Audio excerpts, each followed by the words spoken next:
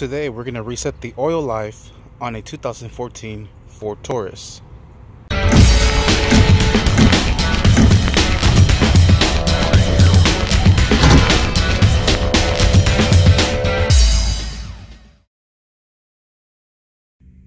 Alright, first thing we're going to do is going to go ahead and start up the car.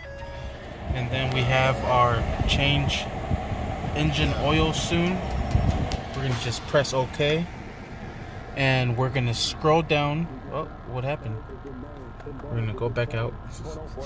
We're going to scroll down all the way to settings. And we're going to go to convenience.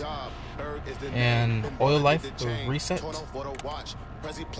Alright, and we're just going to go ahead and hold down OK. Alright, there it is, back to 100. And that is how you reset the oil life on the 2014 Ford Taurus. Thank you for watching. Please like and subscribe.